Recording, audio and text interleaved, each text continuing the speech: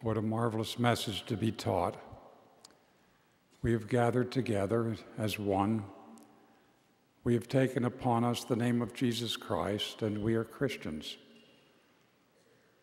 One of the questions we would ask, why then, if we have that love of the Savior, would someone want to be an antagonist or to attack us?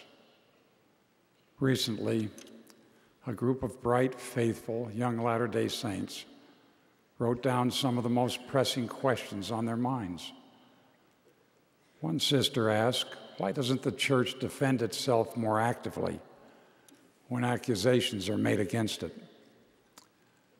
To her inquiry, I would say that one of mortality's great tests comes when our beliefs are questioned or criticized. In such moments, we may want to respond aggressively, to put up your dukes. But these are important opportunities to step back, pray, and follow the Savior's example. Remember that Jesus himself was despised and rejected by the world. And in Lehi's dream, those coming to the Savior also endured mocking and pointing fingers. The world hateth my disciples, Jesus said, because they are not of the world, even as I am not of the world. But when we respond to our accusers as the Savior did, we not only become more Christ-like, we invite others to feel his love and follow him as well. To respond in a Christ-like way cannot be scripted or based on a formula. The Savior responded differently in every situation. When he was confronted by wicked King Herod, he remained silent. When he stood before Pilate, he bore a simple and powerful testimony of his divinity and purpose. Facing the money changers who were defiling the temple, he exercised his divine responsibility to preserve and protect that which was sacred. Lifted up upon a cross, he uttered the incomparable Christian response, Father, forgive them, for they know not what they do. Some people mistakenly think responses such as silence, meekness, forgiveness, and bearing humble testimony are passive or weak. But to love our enemies, to bless them that curse us, to do good to them that hate us, and pray for them which despitefully use us and persecute us. That takes faith and strength, and most of all, Christian courage. The prophet Joseph Smith demonstrated this courage throughout his life. Though he suffered severe persecution at the hands of all classes of men, both religious and irreligious, he did not retaliate or give in to hatred. Like all true disciples of Christ, he stood with the Savior by loving others in a tolerant and compassionate way. That is Christian courage. When we do not retaliate, when we turn the other cheek and resist feelings of anger, we too stand with the Savior. We show forth his love, which is the only power that can subdue the adversary, and answer our accusers without accusing them in return. That is not weakness. That is Christian courage. Through the years, we learn that challenges to our faith are not new, and they aren't likely to disappear soon. But true disciples of Christ see opportunity in the midst of opposition. In the Book of Mormon, the prophet Abinadi was bound and brought before the evil King Noah.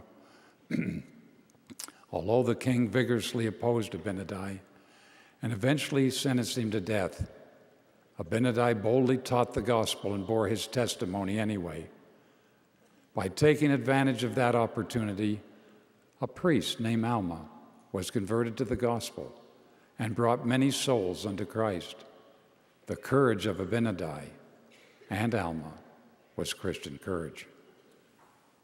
Experience shows that seasons of negative publicity about the church can help accomplish the Lord's purposes. In 1983, the First Presidency wrote to the church leaders, quote, "Opposition may be in itself an opportunity. Among the continuing challenges faced by our missionaries is the lack of interest in religious matters and in our message. These criticisms create interest in the church that provides an opportunity for members to present the truth to those whose attentions is thus directed toward us." End of quote. We can take advantage of such an opportunity in many ways. A kind letter to the editor, a conversation with a friend, a comment on a blog, or a reassuring word to one who has made a disparaging comment. We can answer with love those who have been influenced by misinformation and prejudice, and who are kept from the truth because they know not where to find it. I assure you, to answer our accusers in this way is never weakness. It is Christian courage in action. As we respond to others, each circumstance will be different. Fortunately, the Lord knows the hearts of our accusers and how we can effectively respond to them. As true disciples, seek guidance from the Spirit. Receive inspiration tailored to each encounter. And in every encounter, true disciples respond in ways that invite the Spirit of the Lord. Paul reminded the Corinthians that his preaching was not with the enticing words of men's wisdom, but in the demonstration of the Spirit and of power. Because that power resides in the Spirit of the Lord, we must never become contentious when we're discussing our faith. As almost every missionary learns, Bible bashing always drives the Spirit away. The Savior has said, "He that hath the spirit of contention is not of me." More regrettable than the church being accused of not being Christian is when church members react in such accusations in an unchristlike way. May our conversations with others always be marked by the fruits of the Spirit: love, joy, peace, long-suffering, gentleness, goodness, faith, meekness, and temperance. To be meek, as defined in Webster's dictionary, is manifesting patience and long-suffering, enduring injury without resentment. Meekness is not weakness. It is the badge of Christian courage. This is especially important in our interactions with members of other Christian denominations. Surely our Heavenly Father is saddened, and the devil laughs when we contentiously debate doctrinal differences with our Christian neighbors. This is not to suggest that we compromise our principles or dilute our beliefs. We cannot change the doctrines of the restored gospel, even if teaching and obeying them makes us unpopular in the eyes of the world. Yet, even as we feel to speak the word of God with boldness, we must pray to be filled with the Holy Ghost. We should never confuse boldness with Satan's counterfeit, overbearance. True disciples speak with quiet confidence, not boastful pride. As true disciples, our primary concern must be others' welfare, not personal vindication. Questions and criticisms give us an opportunity to reach out to others and demonstrate that they matter to our Heavenly Father and to us. Our aim should be to help them understand the truth, not defend our egos or score points in a theological debate. Our heartfelt testimonies are the most powerful answer we can give our accusers, and such testimonies can only be born in love and meekness. We should be like Edward Partridge, of whom the Lord said, "His heart is pure before me, for he is like unto Nathanael of old, in whom there is no guile." To be guileless is to have a childlike innocence, to be slow to take offense and quick to forgive. These qualities are first learned in the home and the family and can be practiced in all our relationships. To be guileless is to look for our own fault first. When accused, we should ask, as the Savior's apostles did, Lord, is it I? If we listen to the answer given by the Spirit, we can, if needed, make corrections, apologize, seek forgiveness, and do better. Without guile, true disciples avoid being unduly judgmental of others' views. Many of us have cultivated strong friendships with those who are not members of our church, schoolmates, colleagues at work, and friends and neighbors throughout the world. We need them, and they need us. As President Thomas S. Monson has taught, let us learn respect for others. None of us lives alone in our city, our nation, or our world. End of quote. As the Savior demonstrated with Herod, sometimes true disciples must show Christian courage by saying nothing at all.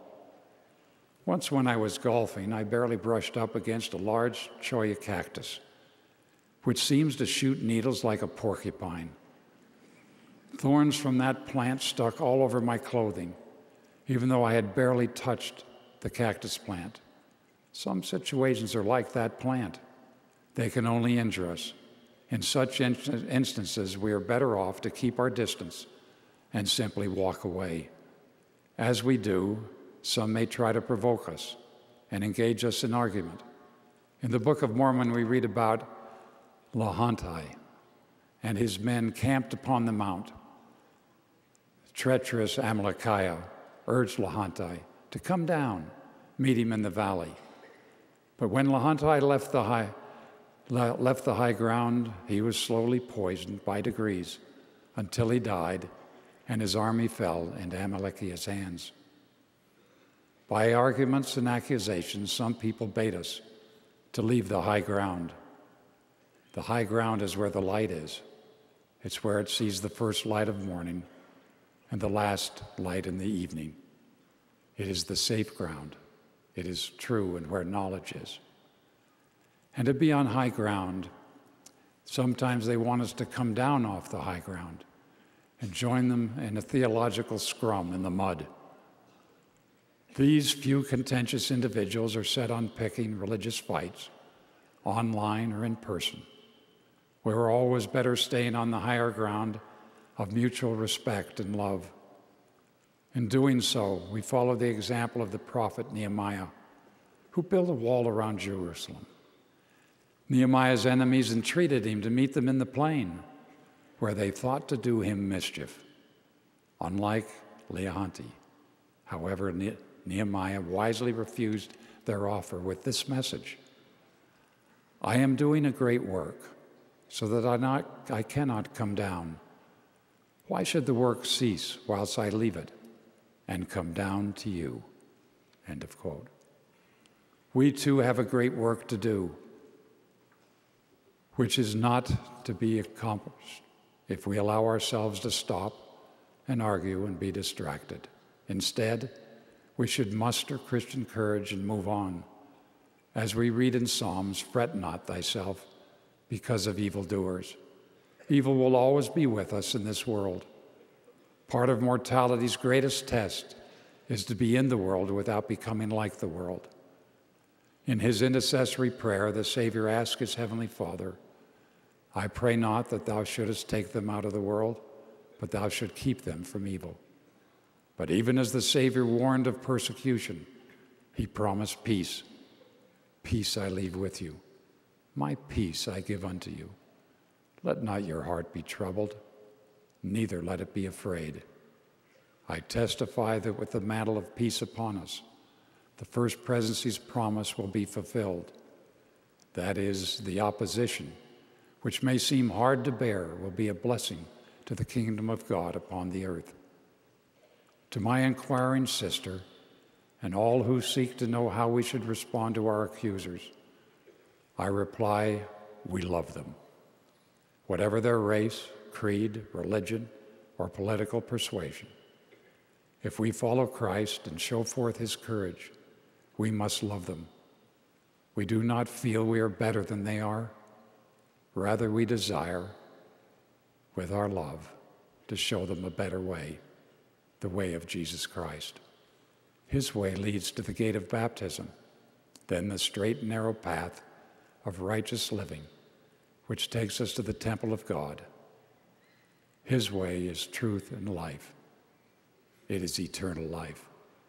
Only through him can we and all of our brothers and sisters inherit the greatest gift we can receive, eternal life and eternal happiness. To help them, to be an example for them, is not for the weak, it is for the strong. It is for you and me, Latter-day Saints, who pay the price of discipleship by answering our accusers with Christian courage. I conclude by making the testimony of Mormon my own. Behold, I am a disciple of Jesus Christ, the Son of God. I have been called of him to declare his word among his people, that they may have everlasting life.